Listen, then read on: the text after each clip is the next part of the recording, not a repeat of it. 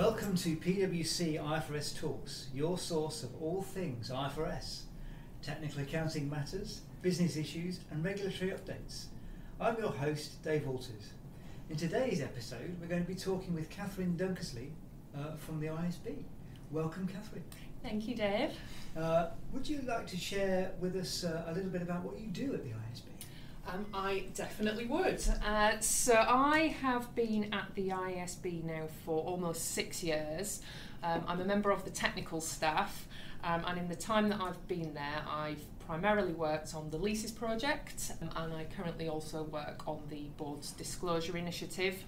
So in terms of background and relevant to some of the discussions we're having today, I joined the IASB from one of the big retailers in the UK where I used to work in the finance team, and as part of that role, one of the things I did was that I was involved in responding to one of the Leases exposure drafts. So I came to the IASB with some experience of seeing the other side of that, and then when I got to the organisation, I was involved in the decision making that led to the development of the final requirements, writing the standard, and then ultimately publishing IFRS 16 back in January 2016. After that, I was very involved in the board's implementation support activities. So there's a period of time after the board publishes any new standard where they make a real active effort to undertake activities such as educational materials, conferences where we can go out and speak to stakeholders about implementation, all with a view to help in practice get off to a good start, if you like, with the new requirements. In more recent years, there was a period where things were a bit quieter on leases, and at that time I moved on to work on the board's disclosure initiative, which is a whole suite of projects that is all about taking steps to help address what is commonly referred to the disclosure problem. So that's around things like financial statements containing perhaps information that is not as relevant as it might be, lacking information that is the most relevant or the most material, and effective communication of the information that is provided. So it's taking steps to help with those things. More recently, again, still, as Leases has kind of come back to the table in terms of the interpretations committee starting to get questions, I'm kind of keeping a finger in both of those pies. So I've had quite a varied role at the organisation. Excellent. So once the standard was published, that's kind of the beginning of the phase of implementation, rather than just having to sit back and bask in the glory of having got IFRS 16 out. Yes, yeah. Some people used to refer to it as set and forget, but the board is very cautious of not doing that. Excellent. Okay, so maybe we'll start with your reflections on the fact it has now gone live, and we have seen us the first interim reporters and one or two early adopters too. So, is what you've seen in line with your expectations? Well, I'm going to start by saying that my answer to this question, and in fact my answer to any question you might be about to ask me, is entirely a personal view.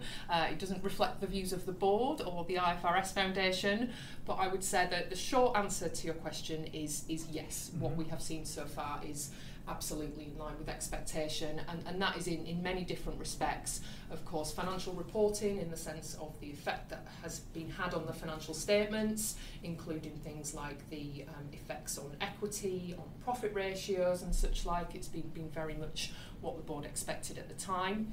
When we published IFRS 16, as we do with all standards, we performed what is called an effects analysis, where we do a lot of research and analysis of the impact we expect the standard to have, and an assessment of what we think financial statements will look like after the changes have been implemented, and what we are now seeing is very much in line with that. Also, in a practical sense, things are in line with what the board expected. So one example of that is that all the way through the project, I think we at the IASB very much felt, as we were finalising, that what we were doing was expanding the prevalence of a very well understood model, essentially the finance lease model. And actually the real big challenges for companies were going to be the more practical ones, literally locating their contracts, identifying their contracts, setting up a system and getting this huge volume of contracts into that system, we always expected those to be the biggest challenges for companies in implementing the new requirements, and based on all the feedback we've heard, that also has proven to be the case. So based on what we know at the moment, I would say things are going the way that the board had thought at the time. Excellent, that's good to hear. Are you hearing of any views on the benefits of the new standard? Oh, well, I love this question. I have to say, yes, we are. So I could name a few examples of things that I've heard there, and I would say they all relate to the sort of old adage of you can't manage what you don't monitor. So the fact that IFRS 16 has led companies to go down what we can't deny has been a challenging path of implementation with these many thousands of contracts. Identifying them, getting them into systems has given companies information that has enabled them to do some really beneficial things. So the two most prevalent things I've heard, one example is about visibility of the portfolio overall and helping companies with things like lease buy decisions and just allowing them to do things like that on a more informed basis. But also, and I can honestly say I've heard many examples of this, we've heard about companies that through the IFRS 16 implementation process have identified contracts which they are still paying for every month, but they no longer have the asset in question and haven't had it for quite some time, and they have now been able to end those contracts. So those are just two examples of some of the benefits we hear from companies implementing the standard. And then the other side is, of course, the huge piece that is benefits for investors in terms of information. It is very early days in that sense because we are still within the first year of mandatory application. So whilst there have been perhaps a surprising number of early adopters, more than we've seen with other new standards, it is still going to be a few months until all companies are reporting this way. So it's probably a bit early to comment, but anecdotally, the information we believe is achieving what was intended, which is communicating information about the lease exposures that are out there and that exist. Do you have any observations on some of the transition disclosures that we're already seeing? Well, yes. So in terms of transition disclosure, there's two different ways that companies can do it, and it depends whether they have taken one or more of the many practical expedients on transition offered in the standard.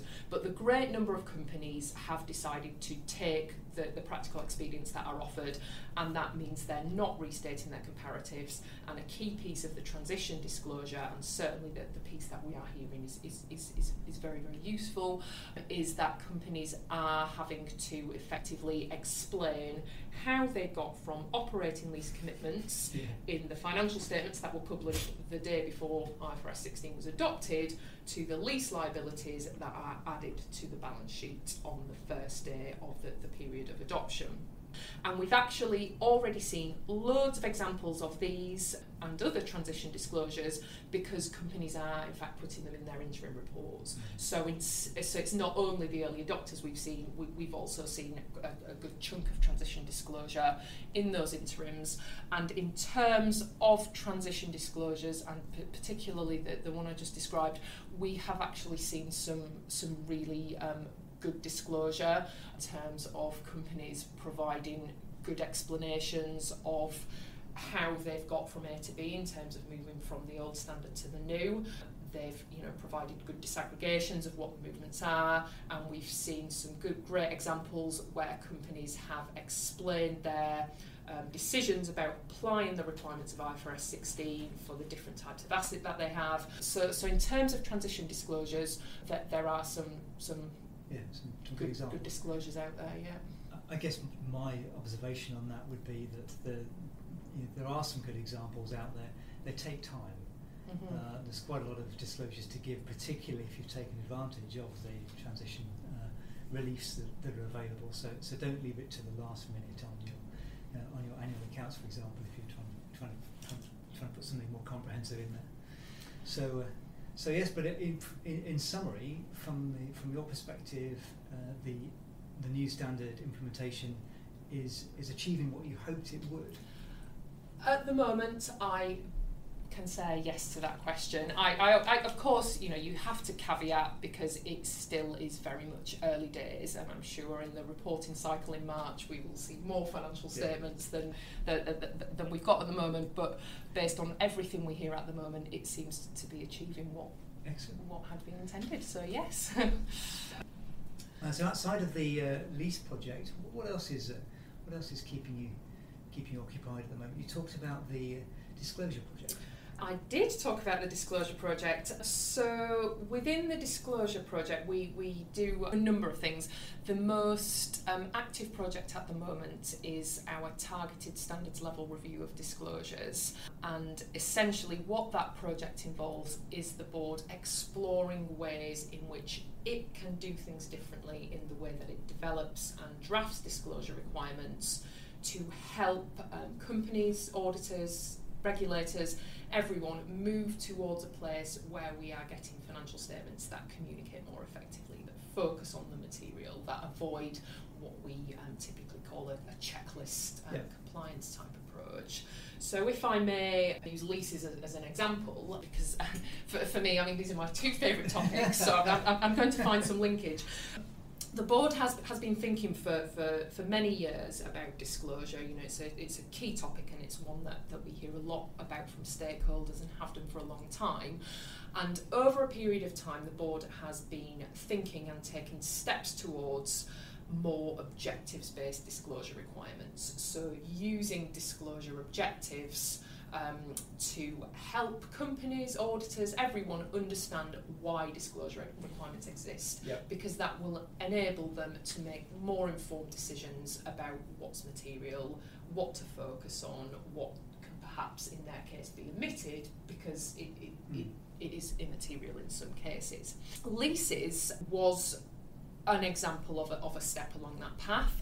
So in the Leases standard, the disclosure requirements effectively come in two buckets. So there's a bucket of stuff for which, if a company has a material lease portfolio, it needs to disclose all of these things. And it's things like information about lease expenses, lease cash flows, breakdown of certain items by class of right of use asset, for example. And if those things are material, then they need to be in, and companies will disclose a table of essentially a list of items. And those disclosures were in the standard, and they are prefaced with an entity shall disclose X, if you see what I mean. Yep. There's then a whole host of other very interesting lease disclosures about things like variable lease payments, residual value guarantees, extension and termination options, which really do require a greater degree of judgment, because companies will have really unique entity-specific type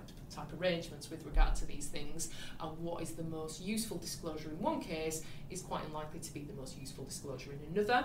So with those types of requirements in IFRS 16, the board took much more of an objectives-based approach and wrote it in the sense of, if needed to comply with the disclosure objectives in the standard, companies need to disclose information that helps users understand things like risk exposures that are not reflected on the balance sheet, for example. And we put in several illustrative examples of different ways that might look, designed to help companies move away from this checklist mentality with things that do require that judgment, and towards focusing on what's important and hopefully having a well communicated note. One thing I would definitely add there, if I may. I'm sorry, Dave, this is my favourite topic. It's always nice to have an enthusiastic speaker. The one thing I would add is that, of course, we've had other recently issued new standards, IFRSs 9 and 15, and I don't think I am saying anything out of turn, because it's in the public domain to say that we have seen examples for regulators and such saying that disclosures could be improved when they've seen, for example, the first year of implementation of those new standards. And it's interesting for me, with my dual hat working on the disclosure initiative and also being so close to leases, that as these new standards have taken steps towards more objectives-based approaches, Personally, I see it as a real opportunity for companies to take those kinds of requirements and really use them to best effect in terms of being able to apply judgment about their entity-specific type disclosures and think about what is the best communication for my investors and communicate some really effective, concise information. And taking that opportunity will literally help me and my team in our other project to take further steps to help companies move more away from checklists and more towards objectives. So, a personal sort of feeling is that I would love it if in the first year of Leases, companies really, really thought about these disclosures, knowing that the first year is challenging already, but there are side benefits in terms of being able to get systems set up from the first year to gather the information internally for the financial report. I'm really thinking about the best way to communicate that could have untold benefits in future. I'll stop there, but as you can sense, I love this one. I can sense it. And unfortunately, we're beginning to run out of time. But if I could ask you, what's the next steps on that disclosure project? What do you see coming next? Well, I'll try my hardest to be concise. So the few things that the board are doing specifically, they have already developed what we refer to internally as draft guidance for the board, things they will do to develop disclosure requirements in a way that helps achieve all these things. And they are now testing those plans, if you like, on 2 test standards. So the 2 test standards that they've picked are IAS 19, so pension disclosures, and IFRS 13, which is fair value measurement. Okay. And they really have done a rigorous assessment of what can we do here. A big focus of the project is about increasing the extent to which we understand and well explain investor needs in the objectives, in the standard to help companies. So we've done loads of outreach with investors on those 2 standards. We've done outreach with companies, auditors and others to think about all the practical consequences of the things that investors say will be the dream position. And the board is right now deliberating potential amendments to those 2 standards, the disclosure sections, as a consequence of all of that testing. So in terms of next steps on the project, what we envisage is publishing an exposure draft of amendments to the disclosure requirements of IAS 19 and IFRS 13, but that will be very much accompanied by a meaty basis for conclusions, which will explain all the steps the board has taken to try and do things differently and all the input it needs from stakeholders in terms of how best to move forward and allow all stakeholders in the industry to improve the way that financial statements are communicating. So it's going to be a huge piece of outreach based on 2 explicit examples. And then once that's done, presumably it would then be looking at the other standards on a case-by-case basis, or would there be a disclosure standard that said, here are the objectives you should be looking at for all accounting disclosures, and this kind of overrides the disclosure requirements of others? How would it work?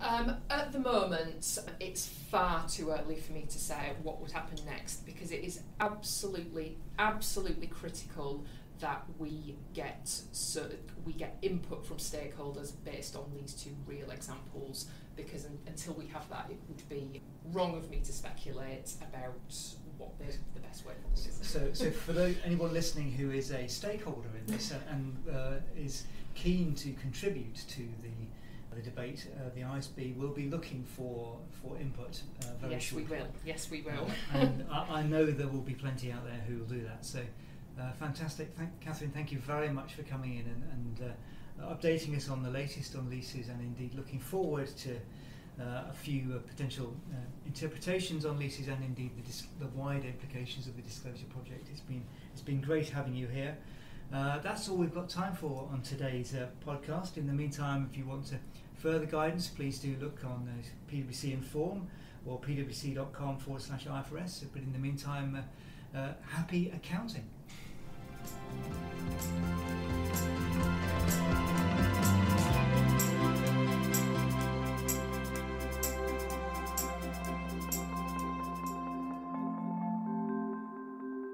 The preceding programme was brought to you by PricewaterhouseCoopers LLP.